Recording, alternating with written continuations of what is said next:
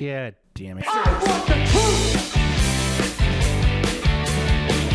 You can't handle the truth.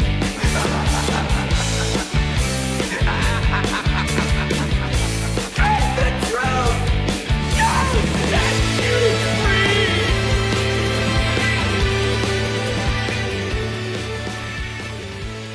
And then, all right. Hey, everybody. Welcome to another episode of Face the Truth. I am sorry that there's been a big gap between episodes lately. I know I've gotten people writing me like, hey, what's going on? I was doing one a week for like 3 years in a row. I'm exhausted and I don't get paid for this. And some of you that watch it, you don't even like or subscribe. So I don't know what you're complaining about. Hit the subscribe button, like it, share it with people, tap that button, because otherwise it's like, why am I doing this? I don't know. Is anyone listening? I'm just kidding. I appreciate the support, but I have been insanely busy lately. And so I'm kind of slowing down the podcast a little bit. Different priorities going on in my life right now. But I'm going to make sure that whenever I do the podcast, I'm going to have an awesome guest on, like my guest this week, Mr. Paul Moyse. This guy, I have known Paul for 57 years or something like that. It's been a long time. We've been friends for a long time. And I actually can't believe I haven't had him on yet. Me too. Yeah. I go through the list of the people and I'm like, wait, I never had Paul on. And then someone a while ago was like, remind me, hey, you should have Paul Moyse. I'm like, oh yeah, I should have Paul Moyse. Anyways, it's long overdue. Paul's an amazing artist, an amazing caricaturist, a great oil painter. You know, I think we got a little bit of similarities. Like he dabbles in the traditional work just as much as the digital, and he's really good at both of them. He also teaches online courses. He is super awesome and has a really funny accent. So everybody, please welcome Mr. Paul Moyse.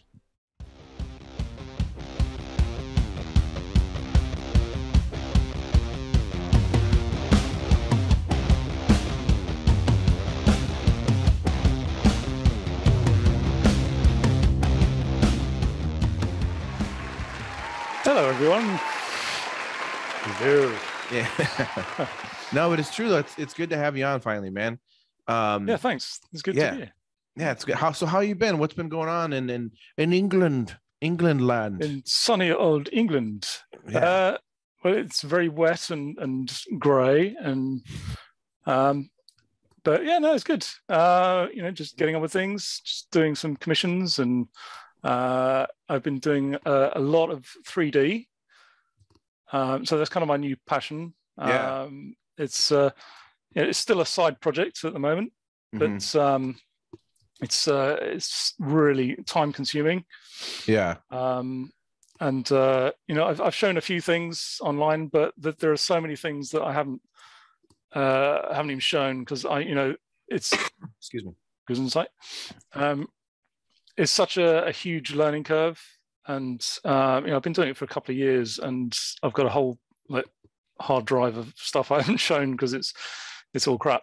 But yeah. But yeah, when you're sort of learning something new, it's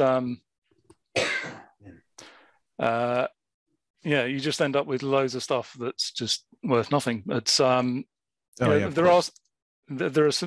some things I'm working on that I've spent a long time on.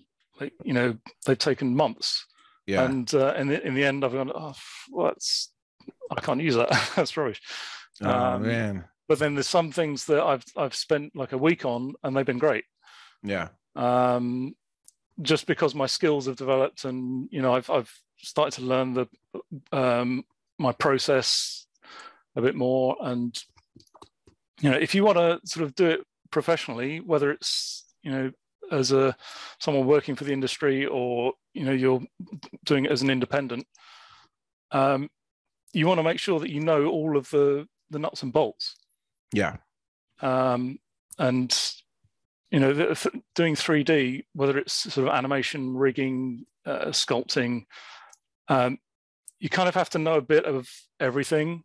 So you kind of it's like, right, I've got to learn everything now.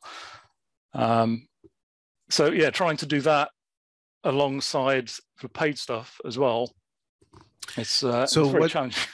what's your end goal with this? Like, are you hoping to get into the film industry to be able to do character development and design for film? Is that what the? Yeah, potentially, probably more sort of character design, Yeah. and even creature design. Yeah. That's awesome.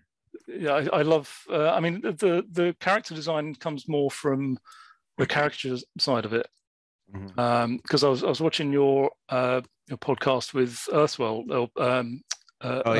Earth Oliver, and and you mentioned on that they use his photos as reference, or I think he mentioned it. So a lot of the industry go to his photos just for inspiration, and it's that sort of having that sort of input and just drawing and sketching from that sort of thing rather than celebrities. Because I'm not that into, I've done the celebrities because people, it's good for your portfolio, and right, yeah, it gets people clicking likes and stuff, and but in terms of like really getting into, or what I'm interested in, it's sort of what makes regular people tick rather than celebrity.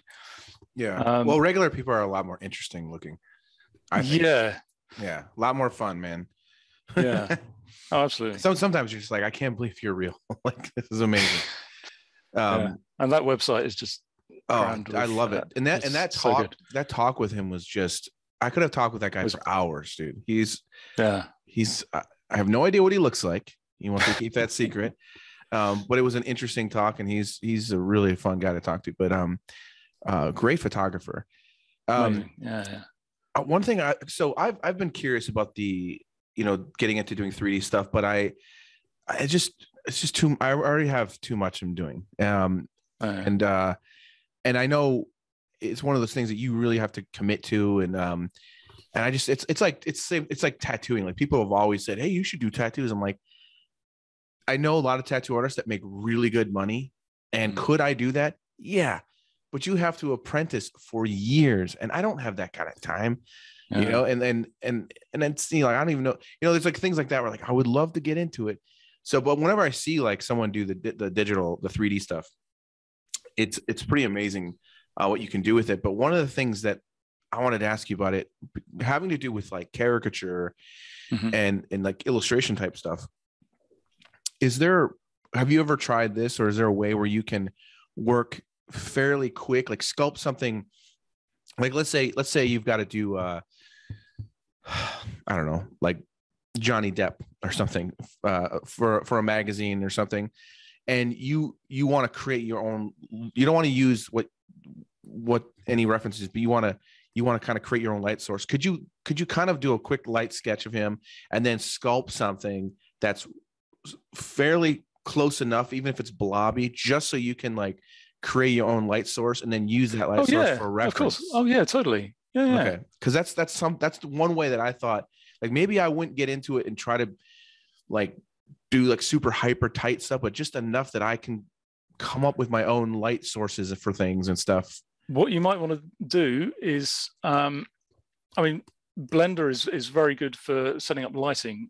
If you want to do that, Blender is great. It's kind of a hard sort of learning curve at the first, because there's a lot of keyboard shortcuts, and it can be quite confusing. But for starting out, there are some really good apps for the tablet. Like I do a lot of my sketching, like sculpting sketches, on Nomad. It's called Nomad Sculpt. You can get it on iPad or whatever tablet, and it's got a really big following because it's firstly because it's on the tablet and it's just super easy to use, and you can do really sort of quick sculpts in like a couple of hours. Just if you want to just sort of get the like basic forms. Yeah, and you don't want to go into high detail or do any rigging or animation or anything like that. You can just do something in a couple of hours, and then you can set up lights inside it as well, and it's really cool. Yeah, I don't know. I gotta just try it sometime. Yeah, I mean, I've often thought, if I was doing, sorry to, no, it's fine. But yeah, I've often thought that if I was still doing illustration, I would try and incorporate it somehow.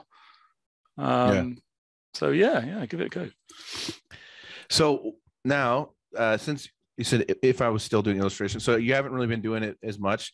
What have you been keeping busy with? Like more like private commission type things is what you've been. Yeah, just portraits really. Commissions, oils and pencil, and nice. Yeah. I mean, occasionally I'll get a student or two, and so I still teach the caricature, but it's mostly the commissions and the 3D.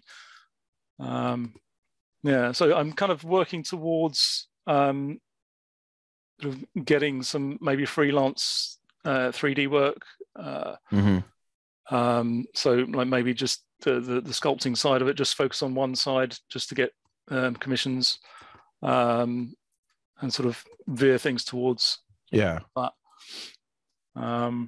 But yeah, and, it's that finding that time where you're ready to fully commit to the change. You've got to feel sort of confident enough in your abilities. I mean, I think sort of artistically, I'm probably there, but it's sort of that knowledge of how things work overall. It's I don't know. I'm probably there already. I don't know. Yeah, I mean, it's.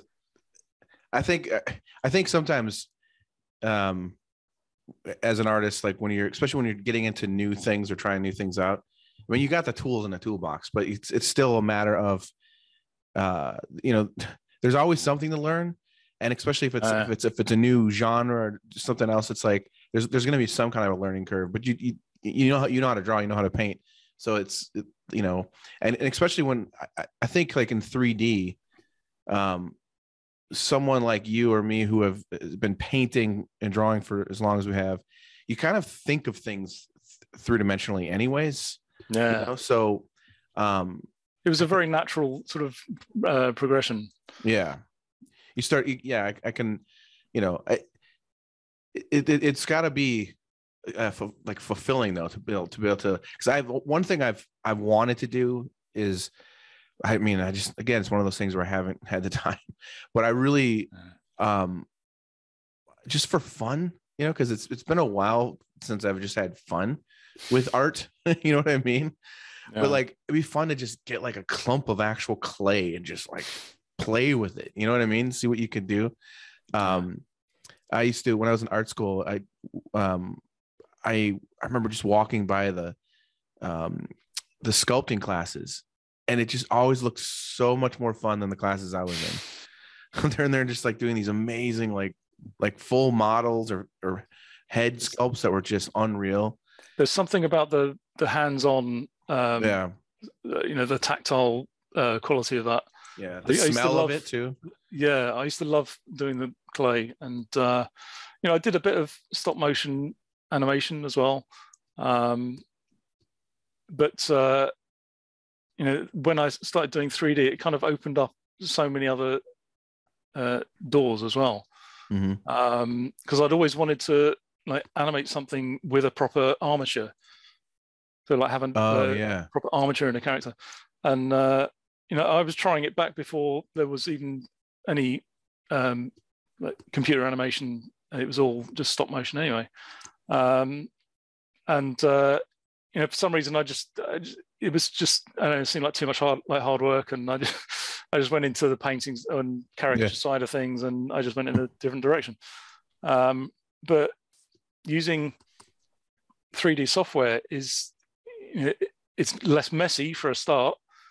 It's literally contained in the computer, and it's just all there, and it just opens up so much more scope for being creative and. But it's still it's still really hard. Oh yeah, I can imagine. You know the movie Coraline, right? Oh yeah, that was by Leica, wasn't it? I don't remember. Yeah, I can't remember who did that. they did Missing Link and Oh yeah, I think that is his name. yeah. I can't remember what year it was, but I was at the San Diego Comic Con, and it was right before the movie came out, and they had a booth there, and they had all of the models from the movie. Wow. And they had them different sizes for different shots and different things, but they had the real things there, with the clothing and all the it was insane how intricate and detailed these things were. Oh yeah. And there was one that you could, excuse me, there's one that you could like actually play with, like you could like kind of move it and stuff. And it was just amazing how you could like turn it just slightly, and then they had like these displays with all these different outfits and all these cool things. It was pretty amazing. They had a little bit of one of the sets, so you could see like it was like looking at a children's book, like alive. Like when you see it, like you see like the wood floors, and they purposely make some of the boards uneven and all this. It was just really cool to see that. I love their movies. They're so good. Yeah, it's incredible that that kind of man. There's another stop motion that I was thinking of too, and I can't. It's I think it might be the same people, but it's like it's with like a little boy. Yes, that was one of the. It was after Missing Link, I think. The sword one. It was like Japanese samurai. No. This one was like a little boy. And it was like a creepy haunted house type thing. And Paranorman. Yeah. That one. I love that one. Or was it Box Trolls? That's great too. Box Trolls, I love. Yes, that movie is awesome, man. Oh man. Yeah. You know what? I gotta see that. I gotta watch that again. My 4-year-old daughter is she'd love it. She's at this age right now where she's just like last night I was like, you know what movie I think you would like? Forrest Gump. And she was like, this is boring. Like when it first started. And I was like, no, trust me. And within the first couple of minutes, she is hooked on the movie. And she's all like, run, Forrest, run. Yeah. She's like so excited. I've lost count of the amount of times we've said to our kids that you got to see this film, whatever it is, and they're like, oh no, I don't want to see it, it's boring, and they just want to watch some crap they've seen 50 times. Yeah, and then we put it on, and they're absolutely loving it. Oh yeah, that happened with Joe Bloom. Was like, hey, have you seen the new Ghostbuster movie? The one that just came out. I haven't seen it yet. So and no spoilers. I won't give you any spoilers. But he just told me you have to see this movie. It's so good. It's a sequel to the originals, and he goes, it'll make you cry. There are things in that movie that it's so good. It feels like the originals. They captured everything about the originals, the aesthetics, everything. And he goes, and he told me the same thing. He's like, I'm not going to tell you anything, but you're going to cry when you see this movie. Mm-hmm. So we rented the movie or whatever, and everything he said was completely true. But my 4-year-old daughter, she watched it with it, and now she's obsessed with Ghostbusters. Everything's about Ghostbusters. She loves the movie. We bought it, and we have watched it so many times now. It's ridiculous. But now she loves the originals. So she watches the originals, and it's funny because the first movie actually scares her. And at night she's afraid to like go into her room by herself or different things, and she doesn't want to look out the windows. She sees a reflection at the window, and she's like, it's a ghost. She's afraid of Slimer and all this stuff. And we're like, maybe we shouldn't watch that movie anymore, okay? But then she cries. She's like, it's my favorite. She says, it's so special. It's so special to me. Special. Yeah, she says special. So then we watch it with her again. I'm like, we're not gonna watch this if you're gonna be afraid. And she's like, so she watches it with us, but she'll go like this while she's watching. my daughter's into horror films, and she's. I'm not going to say how old she is because we really shouldn't be showing her horror films. That's funny. but it was kind of a gradual thing. Like, we showed her one thing. It was quite a tame. I can't even remember what the movie was. It was quite tame, and then so she was fine with that. And then before you know it, we're like showing her, Yeah. the hard stuff. This is what a person looks like without a head. Yeah. And we did sort of judge our parenting. Direction. It's funny, man. Lately, so she knows naughty words, like she does. So if we swear or something, she calls us out on it. But now if there's swearing in a movie, she'll try to cover our ears, and like she's trying to protect us from the swear words. It's like, I think you're a little confused here. She's like, then she'll say stuff like, maybe we shouldn't be watching this movie. They're saying naughty words, She gets all like, go to bed, you little psycho. Quite right. Yeah. So you live right next to the ocean, right? I think... Yeah. It's like a 5-minute walk to the beach, if that, 2 minutes. Yeah. So that's really cool. Yeah, I've seen some photos. It looks beautiful.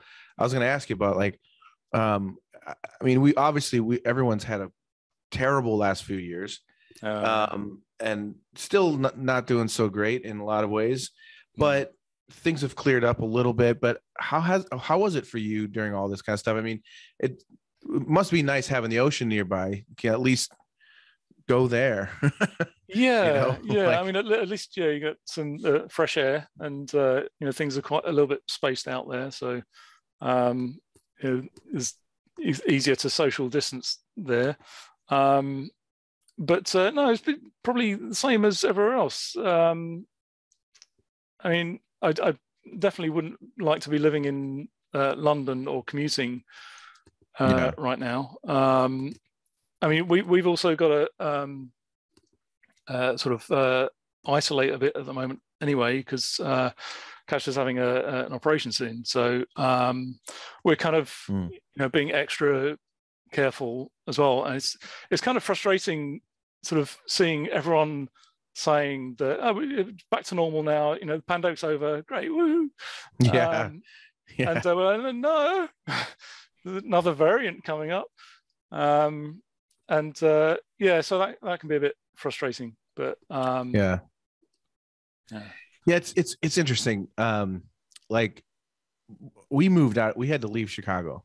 I heard about because it just was. I mean, I lived there for 26 years and I love the city. I'm only 20 miles away. But we were like, first of all, I was tired of paying rent. It's like it's very expensive in Chicago. So for less than what I was paying for rent, I was able to buy a home with a yard in a nice, safe neighborhood. I haven't heard a gunshot in about a year, which is amazing. So that is completely alien to us. It's like, even in London, it probably, you wouldn't hear anything. No, during the pandemic, Chicago just got bad. Like, there was tons of rioting, and I remember just before we ended up moving, and I was in a pretty nice neighborhood. Like, we had to move a few years before because our neighborhood that we were in was pretty dangerous, and we didn't know when we moved in that it was that bad. But we had signed a lease, and it was this whole thing. So it took us a while to get out of that area. But for a few years, we were in a really bad place.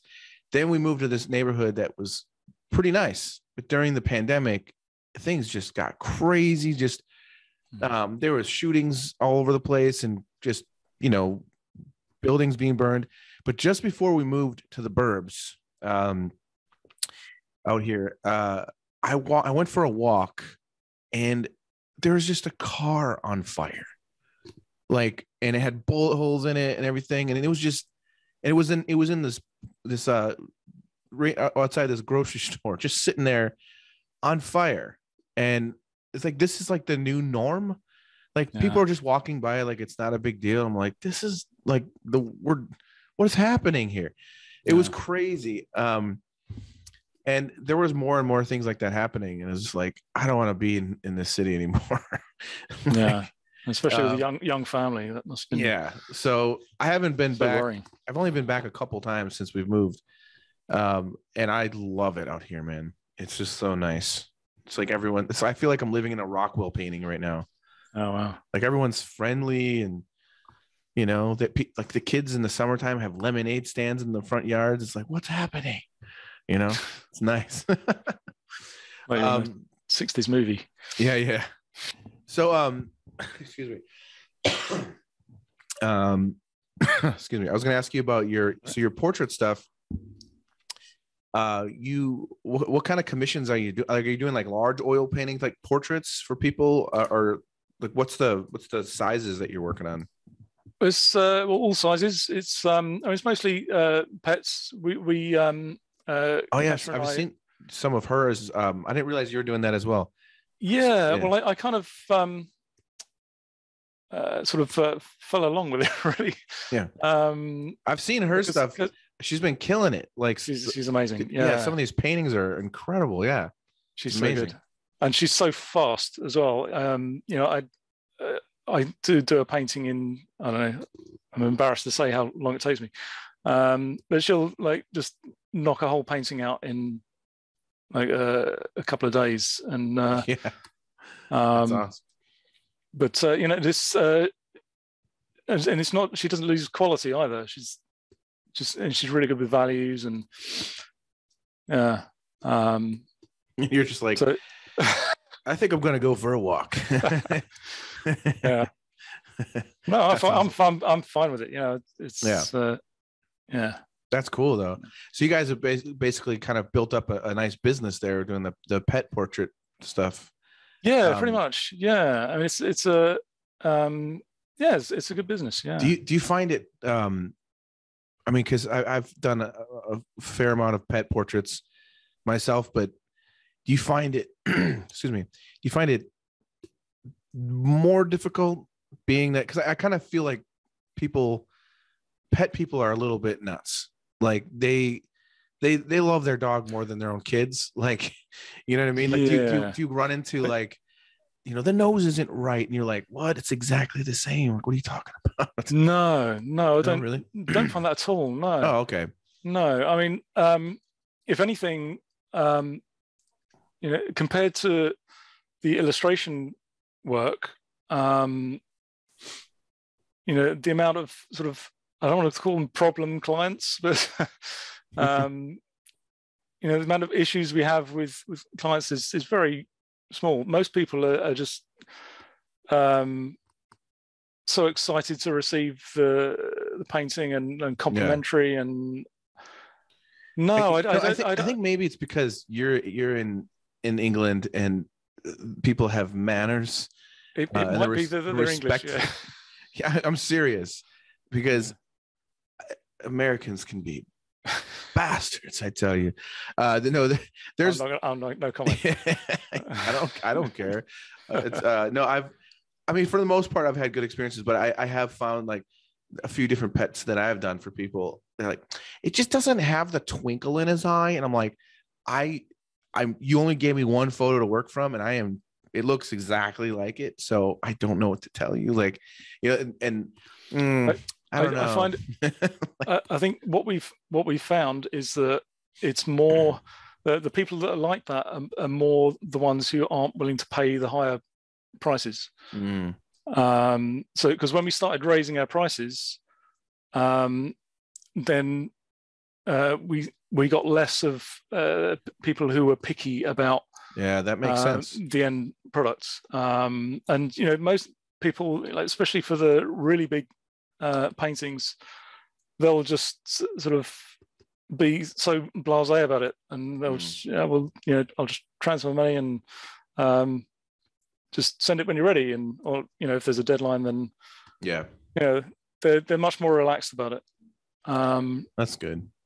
It's a very different sort of working relationship, and it just makes the whole process go so smoothly. And it's even a pleasure to do the paintings, because you feel different about the work you're doing. And I don't care that there's a stigma maybe in the art business about doing pets, and people think that you're doing your you can't get a proper job in the art world, so you're doing pets. That's that's do you not who do you not cares? think that? Yeah, No, I know. No, I mean, the way I look at it is like this: any art job that anyone gets, you should be grateful for that job. And Exactly. you're doing, you're doing what you love, and you're getting paid for it. Not a lot of people can say that, and there's nothing wrong. I mean, I think pet portraits is a very smart thing to do, because I mean, most people have pets and they love their pets. Yeah. I think one thing you said makes a lot of sense too. Like if you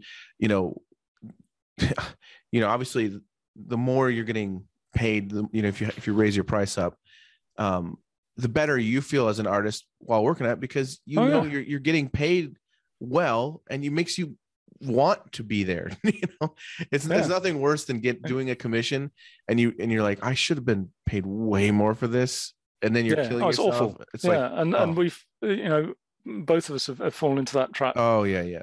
So many times, and we've been burnt too many times and learned our lesson. Yeah, that's not fun. That's the worst. That's happened to me a few times, and you're just like, what am I doing? I remember it was in one of the conventions, and you told me about a cover that you did. I can't remember what convention. I think it was Reno, maybe. And you told me about a cover that you did, and they were paying like $200 or something. Oh, I can't it might have remember been one of my first, some of my first commission, some of my first published work. I was doing these religious satire magazines, the Wittenberg Door. Oh, and, and it was like, it was like $200 a cover, and that's ridiculous. And I would kill myself because I was trying to I wanted to get other work, so I would spend way too much, way like, it was ridiculous how much time I would spend on them. And then and then a couple of them, they even Cracked magazine, I was doing a bunch of garbage for them, and they never paid me. I never got paid for them. But yeah, you got to start somewhere, I kind of looked at it as, this is temporary until, the other doors open. So, So I would think that. And I was doing some jobs for the Radio Times, and they were, I would spend quite a long time on them, a few days anyway. And it was like £200 for each one, and they were being printed really small. Like the print size was like this. You could need a magnifying glass to see it even. So I'm putting all this work in, and and they would occasionally, they would commission you for a slightly bigger piece, like once a year or something. So it was kind of worth doing those to get the big commission, but then they stopped giving those, and they wouldn't do covers or anything like that. But I would keep getting these £200 pieces, and it's just, if you're not sort of progressing, or it's not getting you anywhere, then you're just going to be frustrated. It's interesting too. Like my perception on it, or my I guess way of thinking about it, has changed as far as illustration, because I used to be, where I would do really quick spot illustrations, and I would just I wanted to paint it as tight and as realistic as possible. And I don't know if I was just trying to prove to everyone how good I am, or I'm, whatever it is. But then it would be stupid, because when it would come out, it would be like this big, and you don't see, the only way you see what I actually did is if you follow my blog, and then you get to see a close up, and you're like, whoa, look he painted the pores in the skin. And it was a waste of time. And then I started realizing, okay, let's look, this is how much I'm getting paid. Why am I killing myself? If I can do the same, like right now, I've been doing a lot of stuff for the Washington Examiner, but I haven't done it. I haven't actually worked for them for a couple months now, but I was doing these quick spots for them, which I actually liked better than doing the cover, because sorry. So it's the same art directors as the Weekly Standard. Yeah. Yep. I did a few from. Yeah. Same with Philip. And Yeah. so like I've done a ton of covers for the Washington Examiner. And they usually only give you a day and a half to 2 days to do it. Yeah. And you kill yourself, and the pay is okay. It's not like mind blowing, but for 2 days of work, I think it's pretty good. And the nice thing about them is they pay you like really very quickly. Like a lot of clients, like Time Magazine or bigger magazines, they have like a 30-day, or some clients are 90 days to pay you. And it's like, wow, I just murdered myself to get this thing for you, and then now I don't get paid. So that's one thing that's great about that. The Washington Examiners, they pay quickly. But I started finding out that I much would rather do, I mean, doing a cover every once in a while is great because it's good exposure, you know. I'm not as, I mean, I'm all for doing covers, but I've already done so many for them that I started thinking about the spy illustrations. I usually only get a day, but I get the spy illustration pays almost what they're paying for the cover. Really? Almost. And I'm like, wait a minute, this is less stressful. I can, and what I've been doing is I've been painting. It's usually a funny caricature, which I just love doing that. So what I would do for them is I know it's only going to be published about this big, so I paint it small from a distance with big brushes. I barely zoom in, and I just make sure it looks good at this size, and then I zoom in. It's like really loose.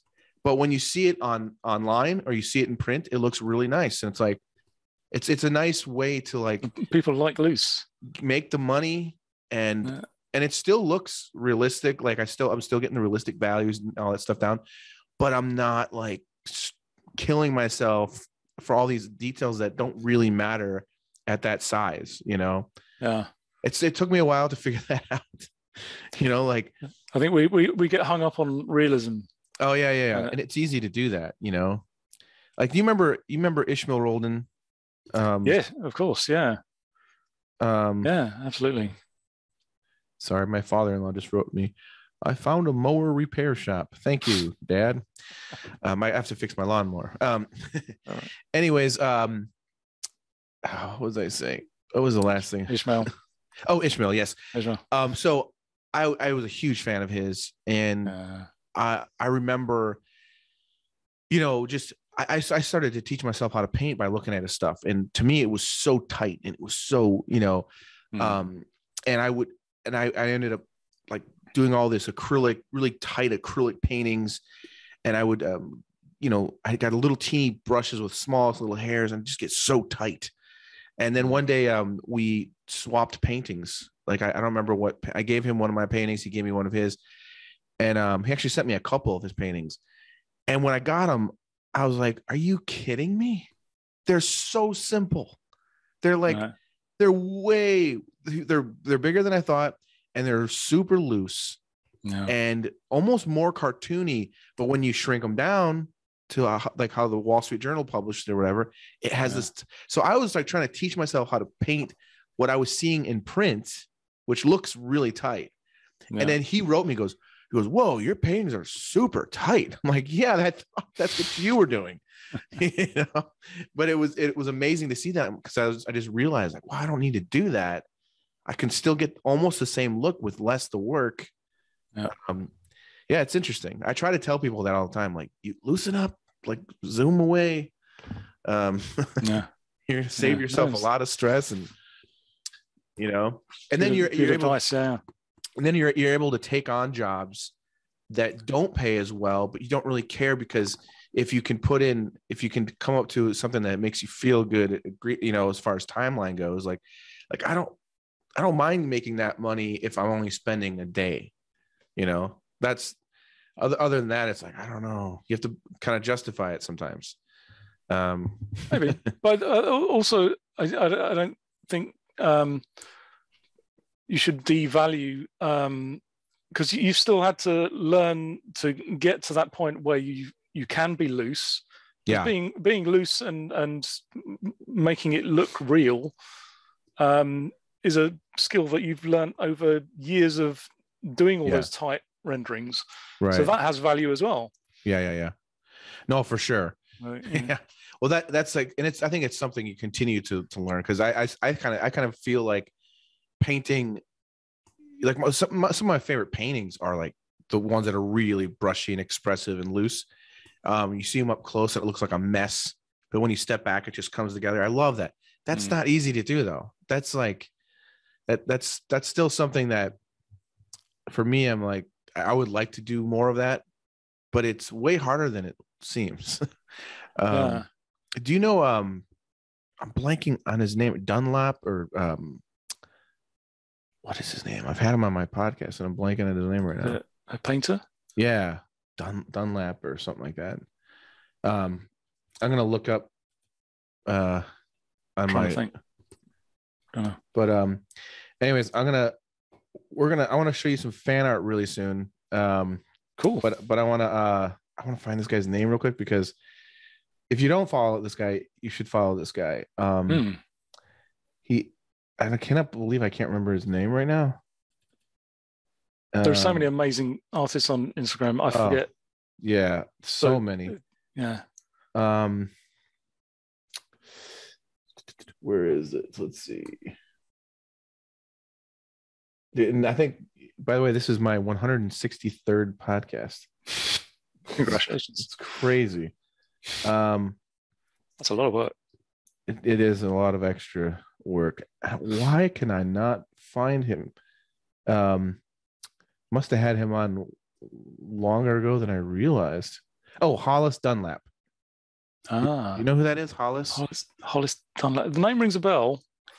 Anyways, you look Hollis Dunlap up on Instagram. His paintings are some of my favorite. Like, his paintings, I just love so much. His brushwork.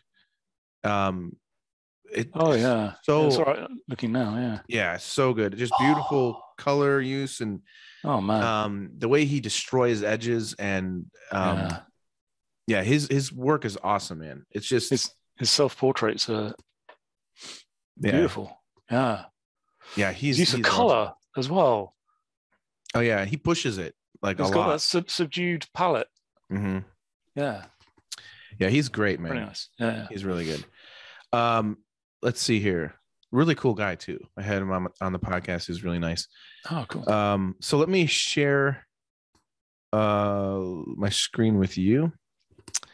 Let me know if you see this. Mm-hmm. You see that? Yeah. Oh, nice. I like it. I'm kind of glad I did all those funny expressions now. Yeah. You know what? I forgot real quick before. You know what? Let's pretend that we didn't do that. Okay. I haven't seen a thing. You haven't seen a thing. Just realized. Sorry. Recording. It's all right. I don't mind. This is real life, people. I just realized that I have a fan question for you. It's actually one fan who's got 3 questions for you. Wow. And for some reason, he doesn't want part of it heard, so I'm gonna have to edit this out, some of it. But anyways, I'm gonna play this for you, and then we'll try to answer the questions, and then we'll look at the fan art. Okay. Now here are the 3 questions for Paul. I've got 3. First question for Paul Moyse from Bob Dornfried, Connecticut, USA, and that is, if you could have been any artist in history, which artist would it have been and why? All right, so I'm going to pause that question there, and then we'll go to the next question. Do I have to answer that now? Yeah, answer it now. Oh, my God. Just say it. Jason Seiler.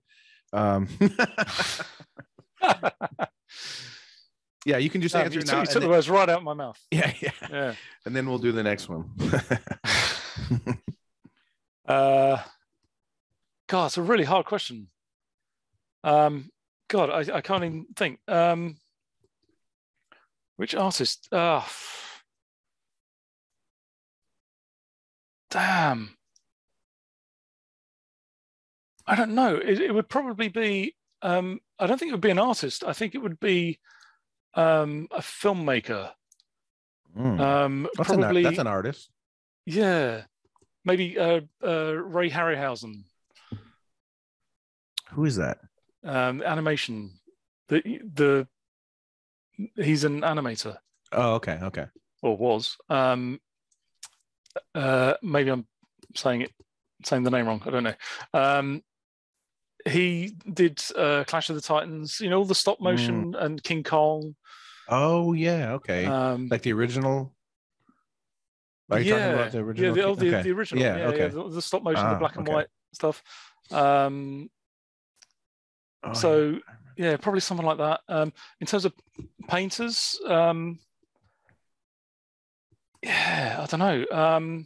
That's a weird question. I've never thought. Maybe I wish I could have Bouguereau, perhaps. But then it's like, I would say Michelangelo would be cool because there had to be some amazing orgies back then. You know what I'm saying? Like there had to be some fun times had to be had back then. That's all I'm saying. Italy. I obviously didn't do my research in that answering that question. Yeah, I mean, can I go back and re-answer? Yeah, I know he swang more towards the fellas, which that's not my way, but that's cool. Did, yeah. That's cool. I wouldn't have a problem hanging out with, but I mean, I would just be tied into that answer now. I'd be a different Michelangelo. Like, mine would be, I don't know. Michelangelo, I think, is one of the coolest artists, though. I love Michelangelo. Yeah, oh no, he's amazing. Yeah. I just can't believe the stuff that he did. Like the David at 26 years old. That's crazy. It's unreal to me. But yeah, and the size of it is.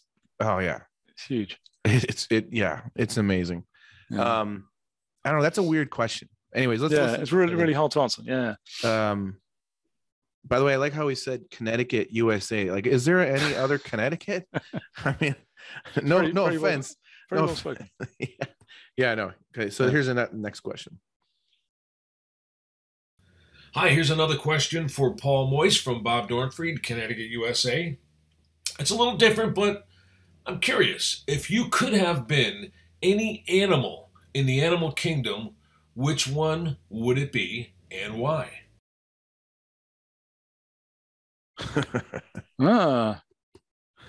Don't say Jason Seiler.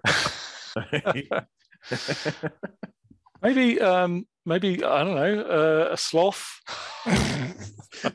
That's too on the nose, I think. I don't know. I could see you as a sloth, just like I like doing climbing up the tree, really slow. I get there in the end. Oh man. Yeah. Why? If it's sloth, why? Why would you say like why? Because that's I have no idea. I'm not basing it on any sort of rational thinking. That is a terrible animal to want to be. If I was going to choose an animal, I've thought about this actually before. I would want to be a killer whale because they're most like human, and they're social, and you get they stay together, they're tight with their family, and they get to travel around quite a bit. They're not afraid of anything. There's nothing to be afraid of. And I don't know, I think any other kind of animal to me just sounds terrible. Like I don't know, man. That's the first thing that comes to my head is, why would I want to be any animal? I'm happy being human. Yeah, but you said the worst one. Like you said a sloth. I don't know why I said sloth. That's so bad. The other alternative is I want to be a caterpillar. Like I want to live for 24 hours. I want to see what that's like. I'll be a butterfly in 2 days. Yeah. I don't know. Oh God. Yeah. Plus killer whales have a long lifespan. That's like, I don't know. Yeah. Or the tortoise from the Galapagos Islands that lives for 400 years. Man. I mean, see, again, you chose an animal that can barely walk or move, but he lives 400 years. So it's like being in prison for a long time. Yeah. Like it's like that's 4 life sentences. I'm wondering what this says about me. Okay, I don't know, because like if I would choose like a lion over an antelope, but you'd probably choose the antelope, and it's like, why would you want to choose something that's gonna be eaten? You have to spend your whole life running from a lion. That does not sound fun. Tortoise doesn't get eaten. No. I'm just saying, This like, for 400 years. I'm just saying, if you chose an antelope instead Yeah. of a lion, like that's kind of like what your choices seem like to me. Like, like you got to choose an animal that like that's not going to have a rough life, man. The turtle sounds like a terrible life. So long and slow, and you got to eat bugs and like, oh. Humans eat bugs. Yeah, that's true. But we at least cook them or something, you know. Yeah, true. So here's the last question. These are fun questions. Yeah. Hi, Paul. Bob Dornfried from Connecticut, USA, and I've got a question for you, and that is, if you could rank your senses in order of importance, 1 being the most important and 5 being the least, how would you rank them and why? And why? Okay, that's it. Jason, can't wait to hopefully attend live your recording of Paul. If not, I'm sure it's going to be someplace that I can have. We don't need to have that part on there. Okay. Cool. So right. Senses. Well, sight. It would have to be sight. Number 1.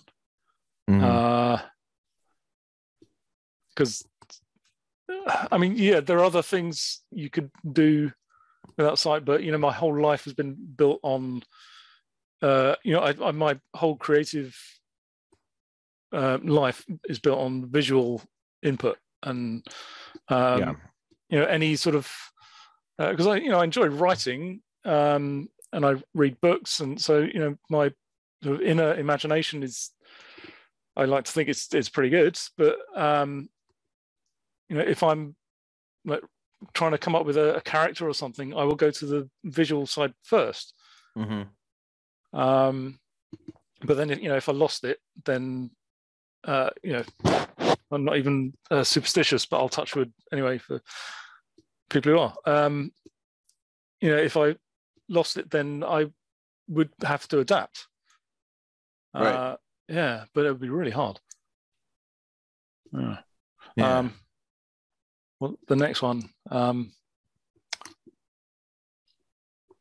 don't know, hearing. Wait. So wait, it's what are the 5? It's seeing, hearing, taste. Yeah.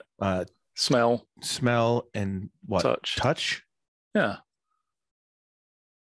Then, I mean, they're all pretty damn important. Yeah. Okay. How about this? Because I want to get onto the fan art here real quick. Sure. I agree. I would not want to not be able to see, but which one do you think you could live without? Like, that might be a better way of putting it. Yeah. I mean, probably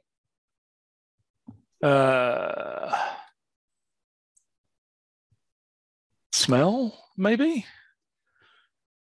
Yeah, because you want to be able to touch things.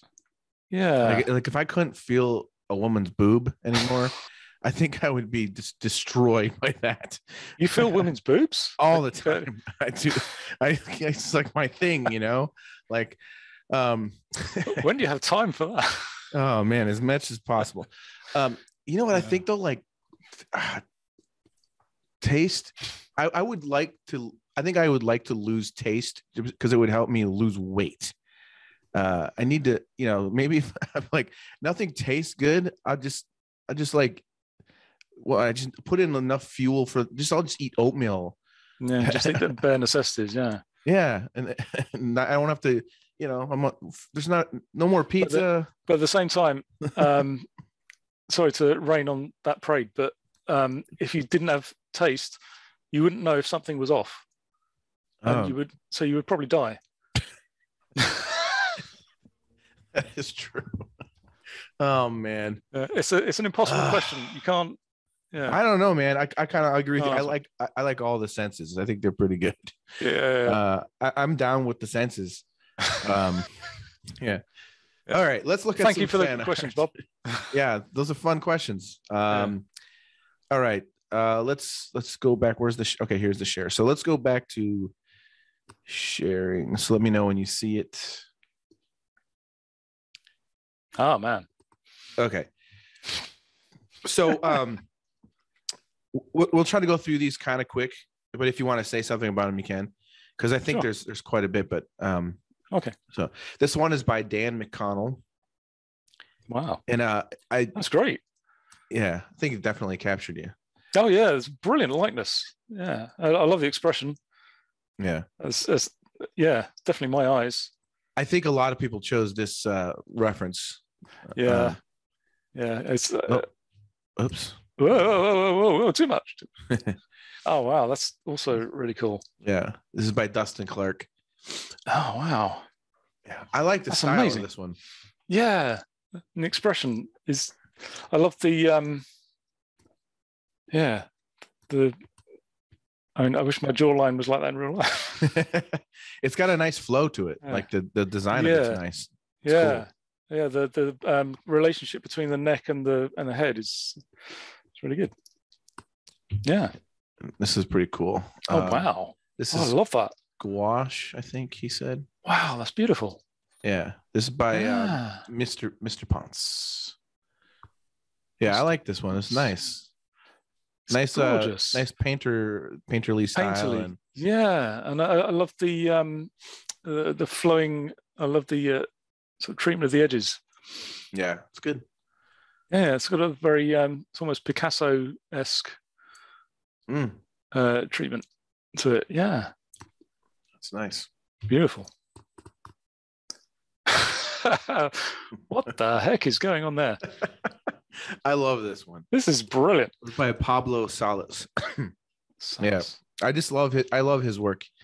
That's really. He submits That's stuff. me doing the Mr. Bean, isn't it? Yeah. Yeah. Bean. But I yeah, love that pose. yeah, it's pretty great. It's a great gesture. The pose is awesome. That's exactly how I draw. Yeah. Oh man. Yeah. Let's go. This is by Jacques Lemonnier. Ah, wow. Nice. Amazing. Yeah, love it. That's Some really pretty cool. nice cross hatching. Yeah. Yeah. This is by Bob. How's that, Bob's? Yeah, Bob Dornfried. Oh, wow. I love those collars. That's really cool. Oh, thanks, Bob. That's awesome. That's really nice. Yeah. This is by Ray Shipman. Wow. This one, it's funny the way the lip is. It looks like you like someone's got like your lip on a fish line or something. You know? Like just tugging it. He's got me. Yeah. I love the bloodshot eyes. Yeah. That's me after a 3D session. Wow. This is by Paula Petlawani. Wow. That's great. Forehead is spot on. Yeah, they've definitely captured something. Yeah. That's awesome. And that's definitely my palette. Yeah. Yeah. This Oh is wow. by Mark Davey. Wow. I kind of look like cartoony, or I look like a Homer Simpson or something. Or no, it reminds me of a Homer Simpson with a beard. Oh. It's so funny. It does. Oh my god, you're right. You just put that yellow. Yeah, she's yellow. But no, I love the rendering of it. It's very that caught me off guard. very very distinctive. It's fucking funny. Rendering. Oh my god. But I love the way the eyes are looking at you, and there's something kind of haunting about it. Oh my god. Sorry. It's so funny. That is spot on. You look like Homer Simpson for sure. That is hilarious, dude. Oh man. That one not so much. Yeah, this is by Guy Kiernan. Yeah.